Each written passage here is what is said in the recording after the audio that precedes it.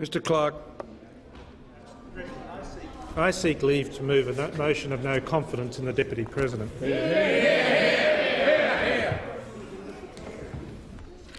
Is leave granted?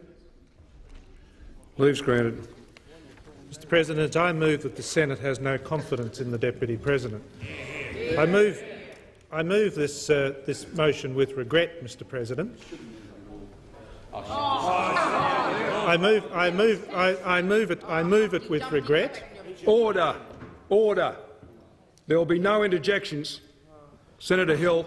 It's not the first time the Deputy President has lost the confidence of this side of the chamber, but it's the first time that we have taken this action. And we've taken it because of the extraordinary action of the Deputy President tonight. I've been now here for 10 years, and apart from on one occasion late at night due to an unfortunate mixture of circumstances, nobody— That's offensive to Senator Walters. No person has been named. Senator Kemp on our side. Senator Kemp was named tonight, it seems, because he laughed. Well, what was it? He was named because he laughed.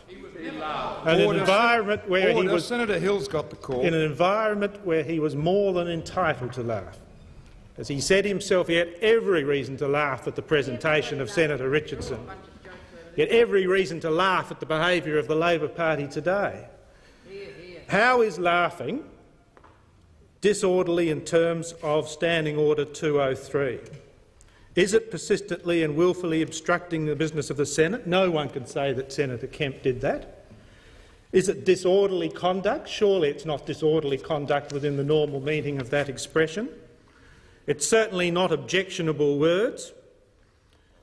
He's certainly not wilfully refusing to conform with the standing orders. And he's not wilfully disregarding the authority of the chair by laughing at Senator Richardson. It is well within reason of what can be fairly expected in a debate of this nature in this chamber.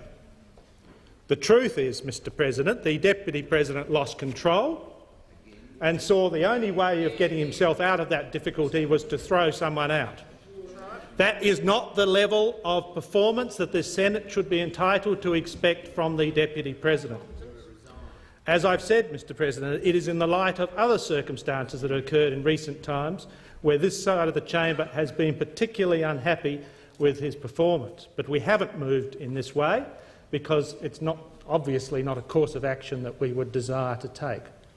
But tonight it is beyond all sense of reason, and we therefore see that we have no alternative but to take this action. And I therefore move, as I said, that the Deputy President no longer have the confidence of this chamber. Senator Button. We're entering a difficult time in the pre-Christmas period when there is a lot of business for the Senate to be conducted, and a lot of parties are being conducted outside, I guess, and that makes it. Point of order, Mr President. Point of order. I don't want to embellish the point of order I'm about to make, but there was an occasion in the old Parliament where Senator Button alleged that a member of the Liberal Party was found drunk on the lawn, and it took months and months and months for him to withdraw and apologise. Now, I hope he's not again making an assertion of a very discolourful nature which reflects improperly upon members on our side. Now, whether the Labor Party themselves have been imbued with a sense of disaster or ecstasy, I don't know. But I ask that he withdraw any imputation on members on this side. Order. Well, you'd be one to talk. You'd be one to talk. Order. Order. Order. Order. I'm not going to let this get out of control. I heard Senator Button make a reference to parties. I didn't think he said a reference to a party on any particular side of the chamber, and that's why I did not take offence. The salient point is we've been sitting for 6 weeks. That's what everyone's realised. Order.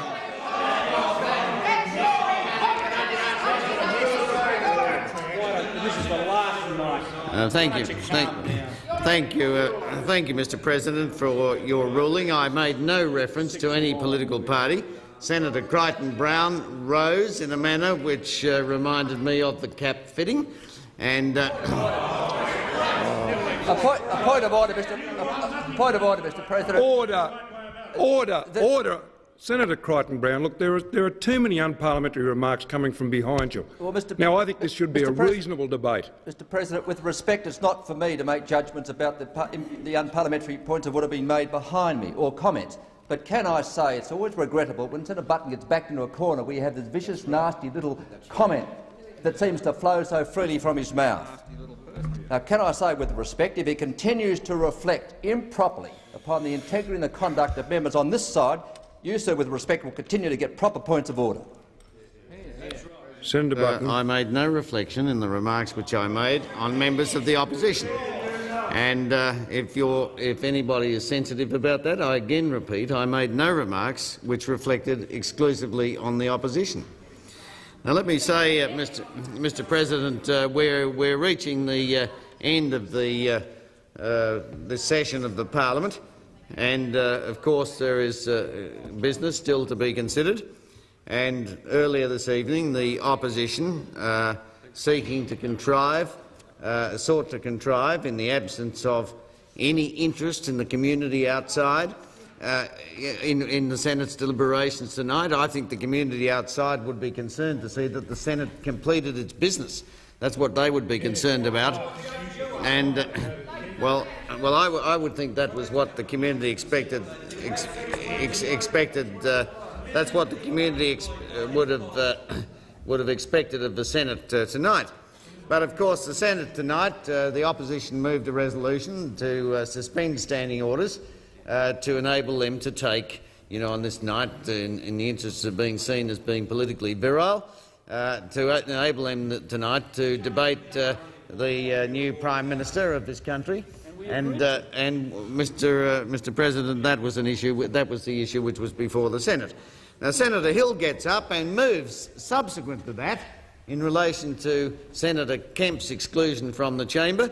Senator Hill gets up and moves subsequent to that vote and that debate and that vote that Senator Colston no longer has the confidence of the Senate, and says, I move this motion with regret. So he ought to move it with regret, because it is unprecedented, almost unprecedented, in terms of the deliberations of the Senate. And of course, it's unprecedented, almost unprecedented. I'm sorry, and it's done tonight. It's done tonight because of the failure of the previous resolution. Now, Mr. President, well, Order, Senator Crane. Senator Crane says nonsense. Well, I would have thought his behaviour was transparent, Mr. President. Now, Mr. President, in terms of Senator Colston's ruling, of course, managing a chamber such as this, as Senator Colston was doing, in very difficult circumstances, when there is acrimonious debate taking place in the Senate, is not an easy task. And the Senator is, as Deputy President, is entitled to make judgments about these matters, which, unless they are horrendously out of line with the standing orders, are judgments which should be respected by the Senate. Judgments which should be respected by the Senate, and which I believe are respected and were respected by a majority of the Senate. Were respected by a majority of the Senate, and it is a majority of the Senate that is important in determining this issue. So, Mr. President, Senator Hill made all sorts of allegations about the opposition being unhappy with Senator Colston's performance, not just tonight but on previous occasions. We haven't heard about it before in terms of a resolution. We've not heard about it. We have not heard about it before in terms of a resolution of this kind. This is the first time. This is the first time that a resolution of this kind is moved by the Leader of the Opposition, and it is moved with regret. I was overseas, Senator McDonald. Brilliant conclusion. Don't get too excited about that. Now, Mr President, of course the government will not contemplate this action by the opposition. We have confidence in the Deputy President of this Senate. The majority of the Senate has confidence in him, and I think the matter ought to be resolved as quickly as possible. Senator Alston. Thank you, Mr President. I've been in this chamber now for almost 6 years, and during that time I have had the opportunity to observe the great degree of difficulty and strain that can attach to presiding over the conduct of this chamber. And Senator Doug McClellan, your predecessor, I think performed remarkably well, and on this side there was a very high degree of support and acceptance for his performance. For our own part, we had Senator Hamer as Deputy Chairman, Deputy President, and again I thought showed a great deal of sense and discretion. And you yourself, Mr President, I have to say, have done, I think, a very good job in almost every situation you've been placed in. There are times, of course, when difficulties arise, and we'll have our disagreements. But by and large, you have demonstrated the flexibility and tolerance that is an essential part of presiding over this chamber. And that's where it is with great regret that we have to say that Senator Colston has simply not measured up to that task. On the one hand, he has sought to throw his weight around in such a way that he demeans the office of Deputy President. He brings the chamber into disrepute by rising inappropriately, quite often ahead of time, and, as tonight amply demonstrates, with no regard to the circumstances. Now, one would have thought if you're in politics you are acutely sensitive to matters of high drama and indeed melodrama, and if tonight's not one of those occasions when, for the first time in history, the Labor Party's thrown out not only its most successful leader but a Prime Minister that it's previously regarded very highly, I can't imagine a more charged atmosphere. And yet Senator Colston purports to act as though this is just another debate, just another discussion amongst competing forces, and something that doesn't deserve to even have an exchange of views, an exchange of interjections, an exchange of laughter. All those things are part of the give and take in this place, part and parcel of making democracy work, and in almost every instance the chair, with you in it in particular, has been flexible enough to allow that to happen. And the great tragedy of Senator Colston's misrule and the way in which he's presided, not just on this occasion, but I think amply demonstrated in the way that he reacted with Senator Bohm, was to overreact in the first instance and then make a complete fool of himself by backing off. I mean, if he had any guts, he would have proceeded with the sort of motion that we've been forced to tonight by the treachery of the Democrats. Now, if ever there were double... Not all of them. I agree entirely. And again, that is a double tragedy, because the way Senator Coulter performed was such that he didn't even seem to understand the basis. Yes, well, there's not much honesty at the top in the Democrats, and we've known that for quite some time. But that is just part of the side tragedy. But the real tragedy is that we have had in this chamber a Deputy President who is clearly incompetent.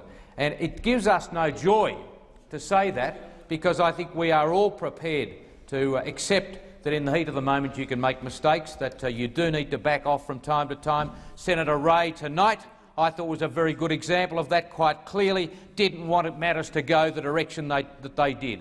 But you had no conception on the part of the Deputy President that somehow there was a need to try and resolve the matter. Would have been quite permissible for him to have invited the Democrats to back off, or to have somehow accepted the explanation given by Senator Kemp. But indeed, we had a succession of errors on the part of the Deputy President, not even beginning to comprehend that a senator is entitled to natural justice, is entitled to know on what basis he's been warned and then named, demanding that somehow he had to give an apology when clearly the standing orders don't require that, not really heeding the explanation given, not being prepared to accept that there were circumstances that would justify overlooking any minor misdemeanour, and that's about as high as you could possibly place it, and again singling out someone that, from where I sat, committed no greater offence than probably half of this chamber tonight.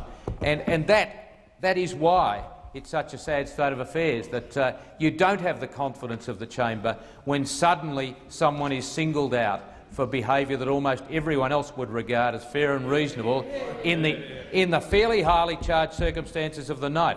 And that's where judgment's required, that's where discretion's required. Senator Colston manifestly lacks either of those qualities. He's been given an opportunity over a long period of time to demonstrate that he can learn on the job, that he can use tact and discretion, that he can familiarise himself with standing orders. But what we've found time and again is that he has no understanding of the standing orders, constantly has to have it explained to him by the clerk, and generally demonstrates an inability to handle the affairs of the chamber. And that is a very sad state of affairs, Mr President, and that's what brings us to the position we're at tonight.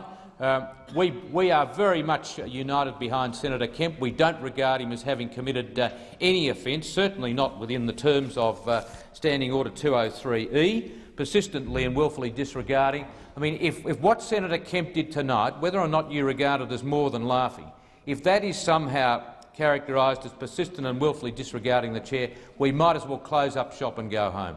Everyone would be guilty of an offence every 5 minutes. And you know, Mr President, in question time, there's a fair bit of give and take. And I don't mind it, and I don't mind giving it, and I don't mind taking it. And by and large, we get by. I mean, some people can't keep quiet for 5 seconds. They come and say to you, are you moving an amendment? You say no, and you're told, I'm going to speak for no more than 60 seconds. Well, he went for 6 minutes on that occasion. I thought you said 1 minute. 1 minute, he said. Order. Now that's the sort of thing that we tolerate. And Senator Ray can get up and thump the table and carry on, and we accept it. Senator Richardson can go through the sort of mealy-mouthed performance we had tonight, and we know he doesn't believe a word of it. We know what sort of machinations that have been undertaken over the last 6 weeks or so. Again, we cop it. And unless you're prepared to have that spirit, this place can't work. And that's why we're reluctantly driven to the position we take tonight. And, Mr President, I have to say that we cannot go on in this way. You brought matters to a resolution on another issue because you took the view you simply couldn't go on the way things were, and we take the same view tonight. Senator Ray. Mr President, we've often in this chamber, when we've come to a debate standing orders, often referred to the most important one that's not there, and that's common sense shall prevail.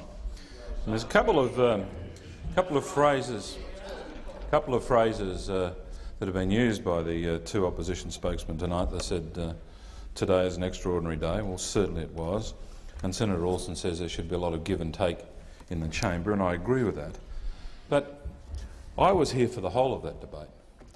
And I think in my time in the Senate I haven't heard so much noise coming from one side of the chamber as we did tonight. No, I think that's a fact. And I can understand why, and I don't condemn the reasons for that noise and joy. And it wasn't a question, Mr President. Order. This was not a question tonight of the odd interjection floating across, but an absolute barrage. No, not just of laughter, Senator Newman. There are a whole range of things said. The second thing that I think disturbed me in the behaviour tonight is, irrespective of what that side of the chamber, this side of the chamber may evaluate in a presiding officer, when the presiding officer gets to their feet, then there should be silence, and there wasn't tonight. The barrage continued. Well, you say that's justifiable. That Senator Alston says that's just that he's lost the confidence. If, in fact, the chairman gets to his feet because it can't establish order, then silence should prevail. You all know that. You know that's the practice, and that just didn't happen tonight. It's been said that Senator Kemp was picked out. I heard Senator Hill warned. I heard Senator McGibbon warned. And I saw Senator Kemp warned. Then later I saw Senator Calvert warned. Well, you say all on this side. I say with due respect, Senator Bishop, 95% of the noise tonight, because some of us are a bit down, came from your side.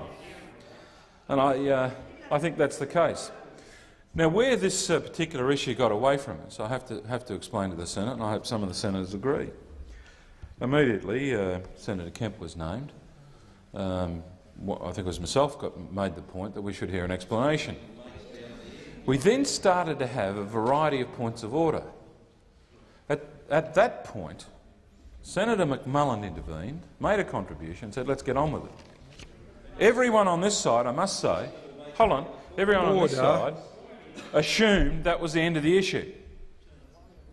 And I didn't even realise that Senator Coulter was talking to the point of order, and then he moved the motion. And I have to say here, the Deputy President, when you read the standing orders, had no choice but to put it.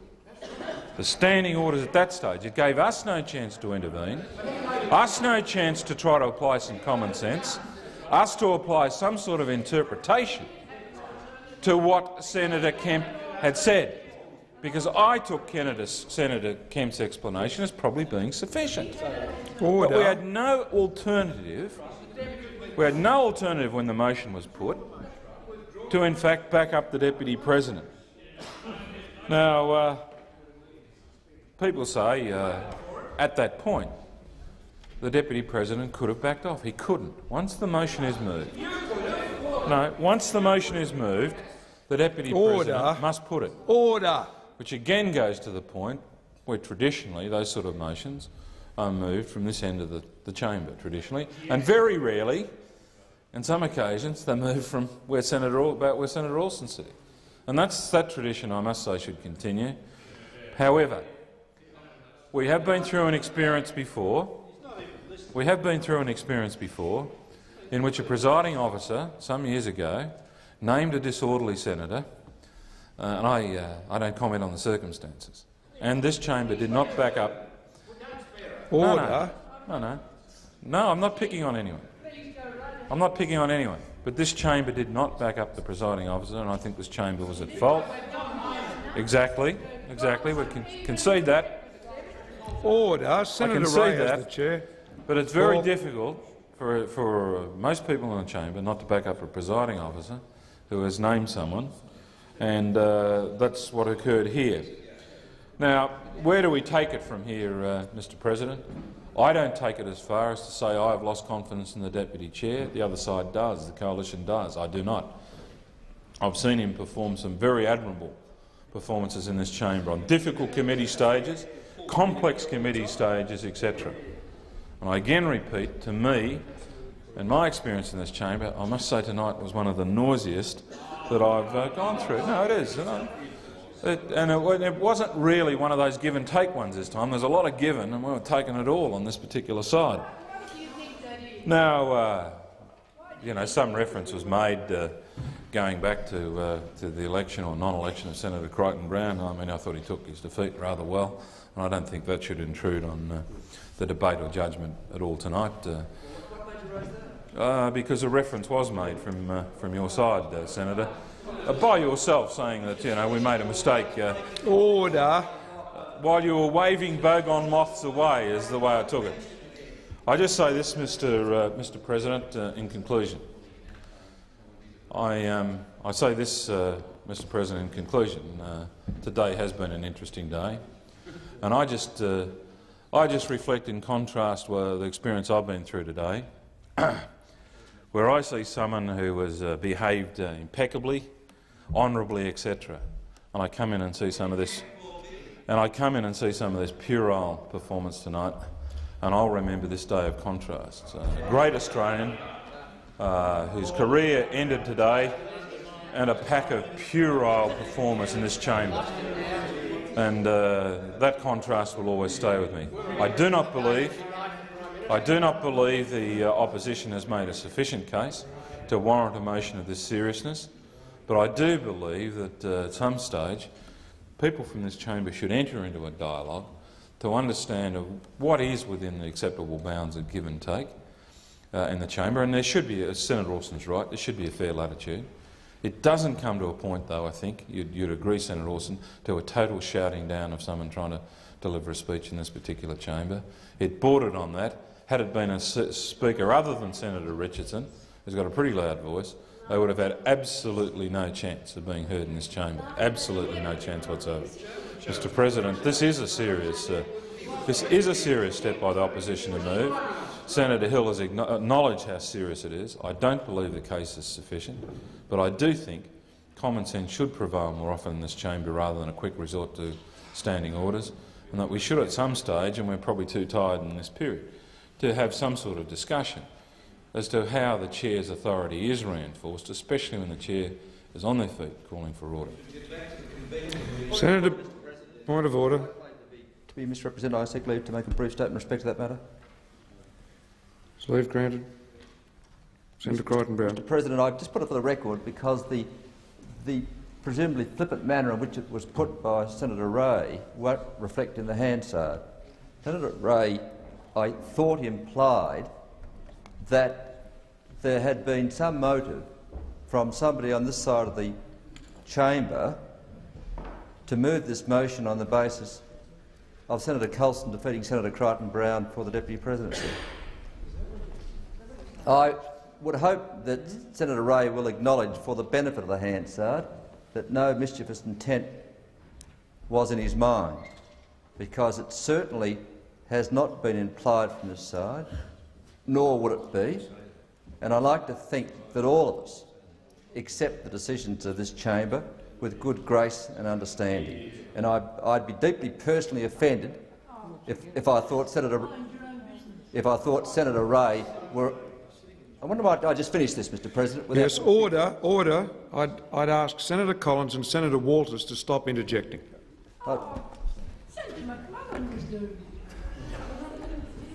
Senator Crichton-Browne. Thank you, Mr. President. I'd be grateful if Senator Ray would acknowledge that he wasn't impugning that or imputing that in any way. I so acknowledge and ask leave to have that put on the record. Senator Ray. Senator Bell. Thank you, Mr. President. In the contributions so far from the coalition, part of the defence which has been offered has been that laughing was a natural response to the situation, or that it was a minor misdemeanour, or that it was a fair response.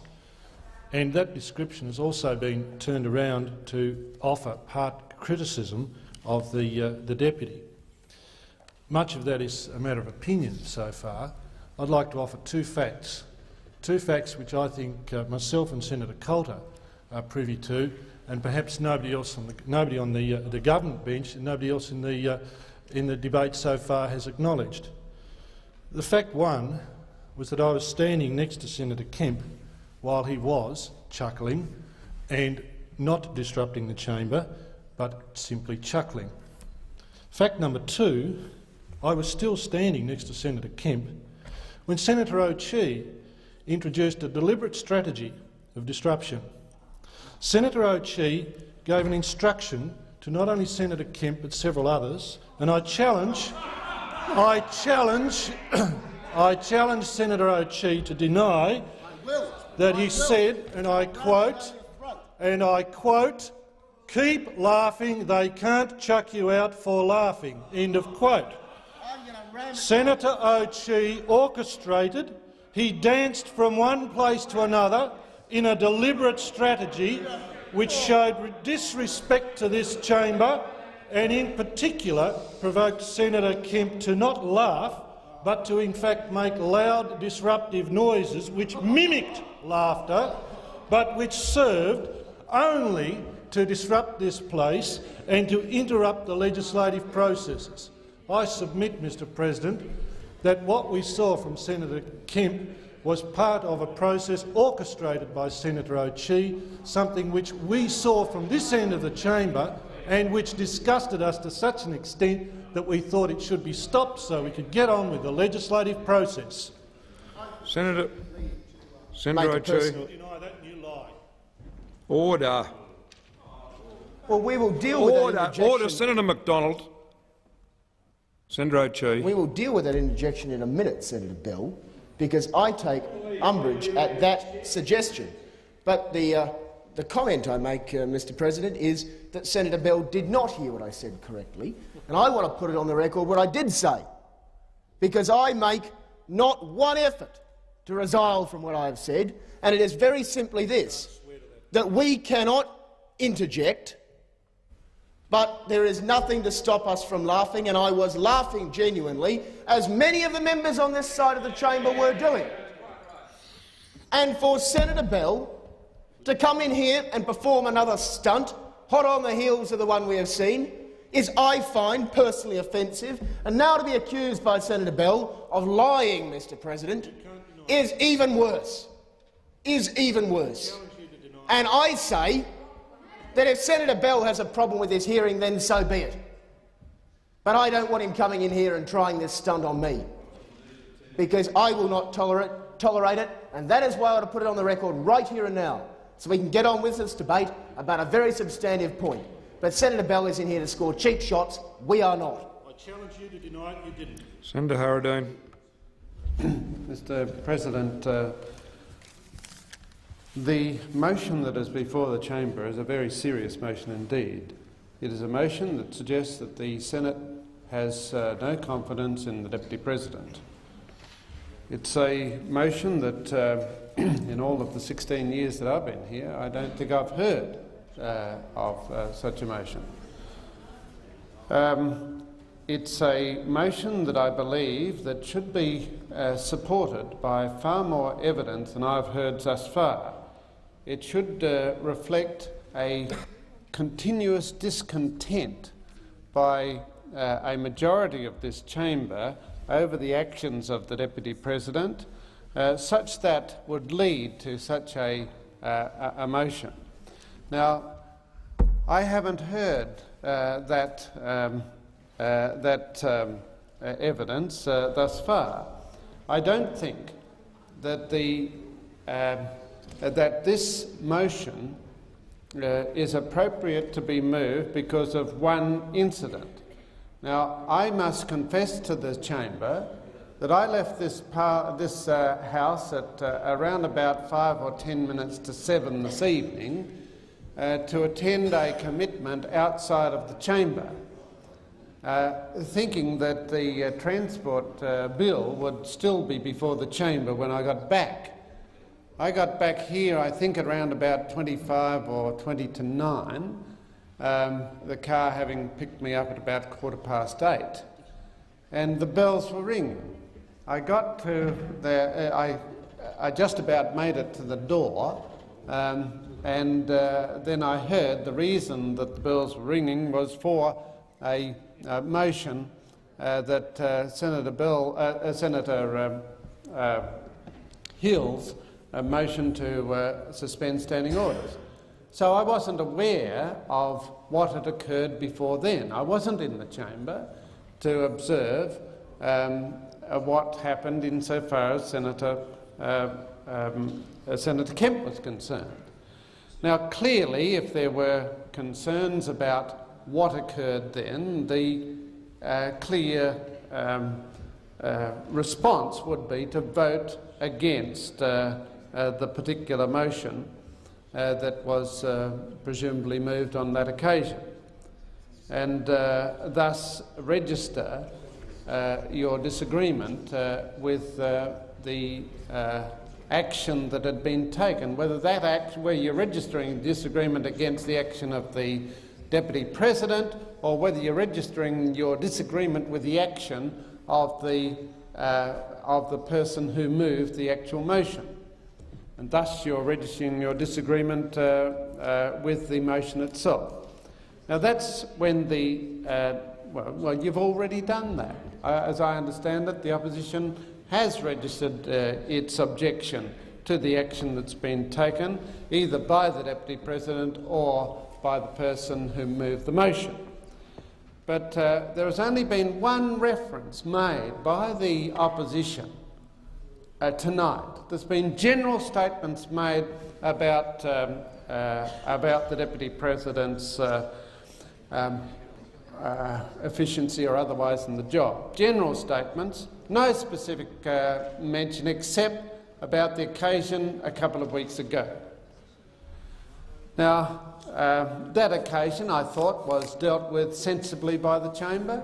I thought it was dealt with sensibly by Senator Bohm, and I thought it was dealt with sensibly by the Deputy President when he was chairman of the committees. It was a very difficult situation, and I observed and I thought that it was dealt with sensibly. Now, I've then served in this chamber, and during those years, I suppose there's been 4 or 5 deputy presidents that have occupied that persons that have occupied the position of deputy president. And one of the functions of deputy president, of course, is that of chairman of committees. And if you've got no confidence in the deputy president, you haven't got confidence in him as chairman of committees. Well, I want to stand here and say that his performance as chairman of committees is as equally good, if not better than any of those other deputy presidents that have served. He has been an intelligent, sensitive, considerate, tolerant and efficient deputy chairman of committees.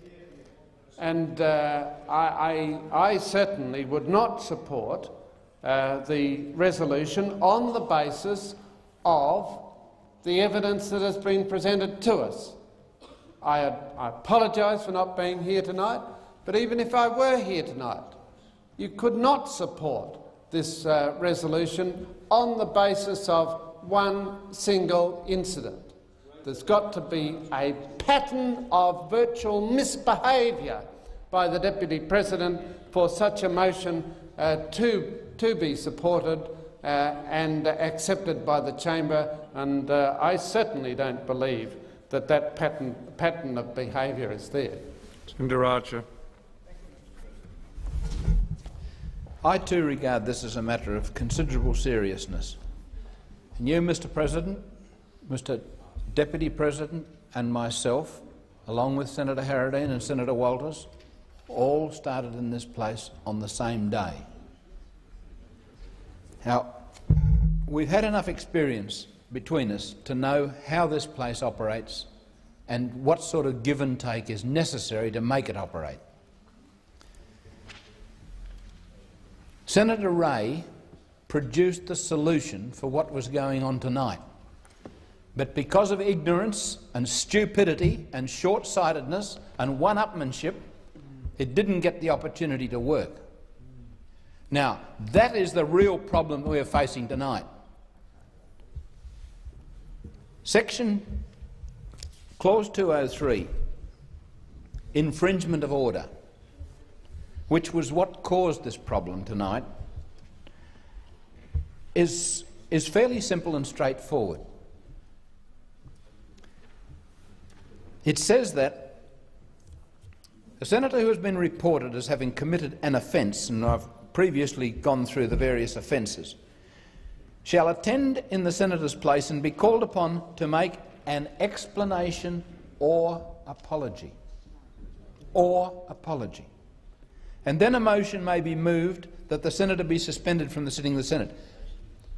Senator Kemp very adequately made an explanation which would have been perfectly acceptable to you, Mr. President, and would have been perfectly acceptable to Mr. Deputy President. Perfectly acceptable. There was never any doubt about the nature of the explanation that was given by Senator Kemp. But here, this body tonight, through arrant stupidity, has put a plaster on Senator Kemp for the rest of his life that he got thrown out of the Senate for misconduct. That's what's happened as a result of some stupidity from further down the line. Now, I do object to that. I object to that far more than I object to the fact that we're dealing with a motion of no confidence at the moment. It is a day of high emotion. I accept the fact that history has been made today and we're all part of it. Now, we don't often fit into this place when real history is made, but today is one of those days. There is a lot of emotion on both sides. There's a lot of emotion of conflict on either side, particularly on the other side. But this isn't the way to deal with it. And I just feel that, you know, what a terrible thing we've done today as far as Senator Kemp is concerned. If you can get thrown out of the Senate for laughing, you couldn't get thrown out of the Senate in any place I can think of. Probably Ethiopia you wouldn't. In Mongolia you wouldn't. You know, where would you? Where would you get thrown out for laughing? And I don't think for an instant that Senator Colston would have thrown Senator Kemp out of the Senate for laughing. Now, whatever else. But I wouldn't have thought that the people opposite would have voted to throw him out either. And that's where the problem lies. Why did you mob over there vote to throw him out? You stupid lot. Look what you've done now. Order. Apart from the fact that you've now got... It's 9:30 at present. We could have started at 8 o'clock. But because you wanted to play your games as a means of getting rid of the tension that you've built up during the day, it's 9:30. Now really, why can't we do something that can review this stupid decision that we've suffered and get on with the business like we're supposed to? Senator Alston was talking about a bit of give and take. Now that's what it's all about. Senator Ray was on about it. But why Senator Coulter wanted to be the main figure in the act today, and so this is where we wind up. And that's what happens. Now really, Mr President, can't we do something to reverse this decision and get on with the business of the day? Senator McMullen.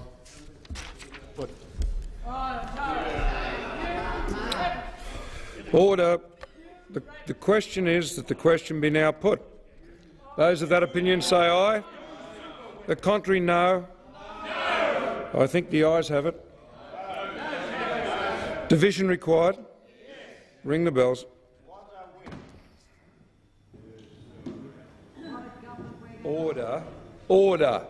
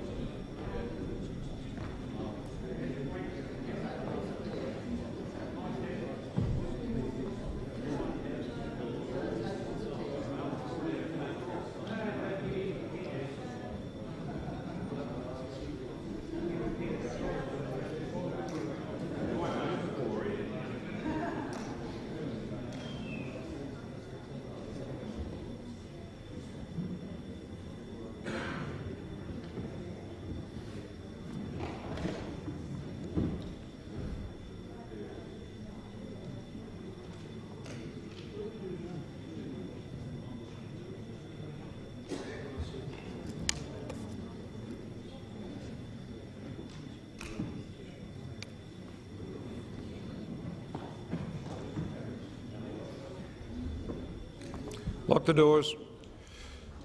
The question is that the question be now put. The ayes will pass the right of the chair, the noes to the left. I appoint Senator Foreman teller for the ayes and Senator Brownhill teller for the noes.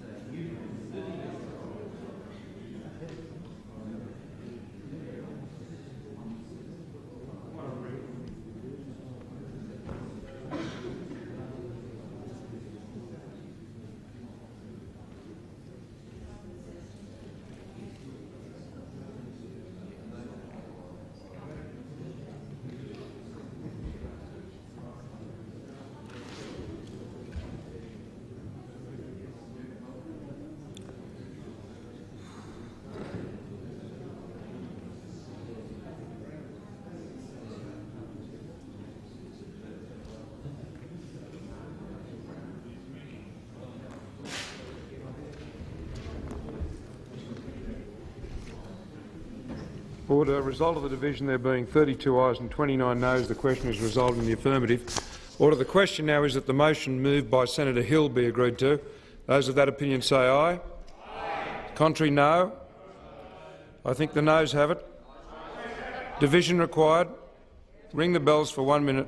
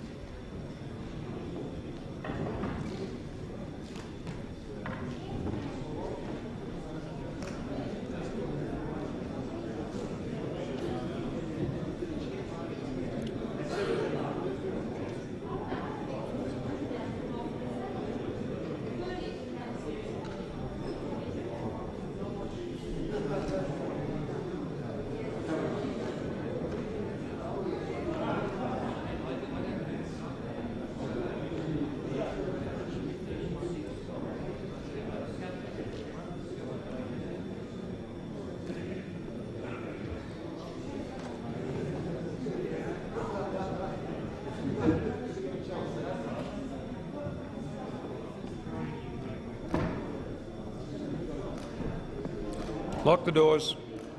The question is that the motion moved by Senator Hill be agreed to. The ayes will pass to the right of the chair, the noes to the left. I appoint Senator Brownhill teller for the ayes and Senator Foreman teller for the noes. Order.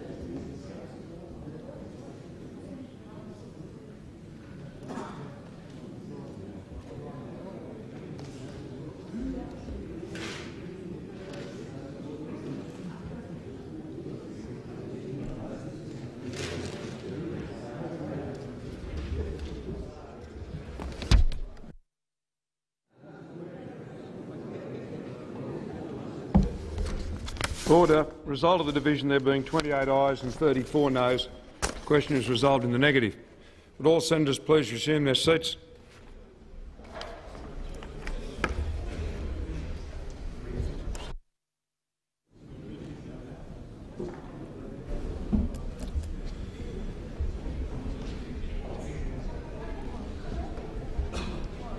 Would all senators please resume their seats?